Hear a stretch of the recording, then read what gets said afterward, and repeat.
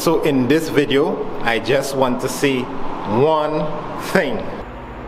Scientific notation is not the same as significant figures. If I had $1 for every time a student mixes up these two things, I would have a lot of dollars.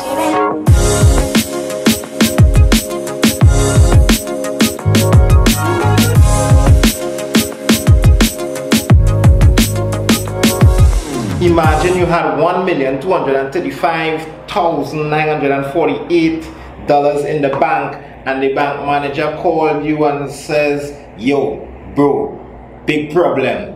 Computer shut down, mess up system. We lost all the numbers, all the digits, but we just have one digit on your account. We just know what one digit on your account was.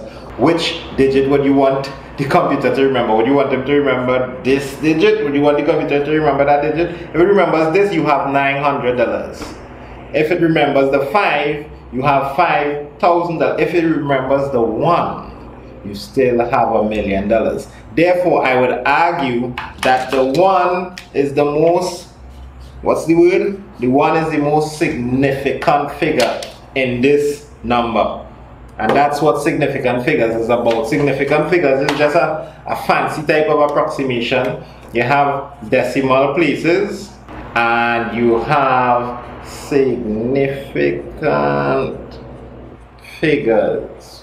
And these are going to appear in question 1 of your maths paper in January or June. You need to know how to approximate a certain number of decimal places or certain number of significant figures. Let's try some examples with just significant figures.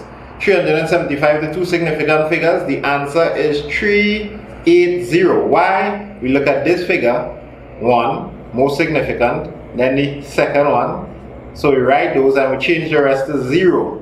But if we watch here, we'll notice that this, just like in primary school, this is 5 and over, so we need to raise this up by 1. So we add 1 to the 7 and we get 8. What about this one? 4811.02 to 36. That's 481. I'm leaving this as 1 since the number that comes after this is 1. And everything else is going to go to 0. You know what? These zeros that come after the point, not very important, so I can leave them out. All the other numbers we change them to 0. This to 1 significant figure. Remember, this was 3, this was 2 significant figures. This to 1 significant figure will be 0. Notice the point doesn't change. The decimal point remains the same in significant figures. And I'm going to put this as a 4 because the number that comes after the significant figure that I want is greater than 5. So this is the answer. The rest of the numbers would be 0. I can leave it out. And every time I put the answer, I should write what I'm doing. 2 significant figures. Don't write SF like me. Write it out in your exam. 2, 3 significant figures. 2, 1 significant figure. Alright, let me talk about scientific notation. What is scientific notation? It's just a cool way, aka scientific way, to write numbers. So example, if we had this and we have to write that scientifically in scientific notation, it will be 3.75. I can leave out the 0. Let's put them in for kicks. Times 10 to the power of 3. What happened? This point was here and I moved it so that I get a number that's like between 1 and 10. Not 10, but can be 1. And 3.750. And I multiply by 10 to how much times I move the point. So this and this is really equal. It's just a different way of writing the number. Let's look at some more examples and we'll call that George for this video. Alright, so 375 in scientific notation, the decimal point moves. It moved twice. It was here and I move him like this. It comes right before the first number. Way to go. Notice this number is 3 now, 3.7 something. So it's between 1 and 10. That's good. That's how we like it. So let's get this moving. 4.81102. I moved it how many times there? 3 times. This one is a little different because I'm moving in the next direction.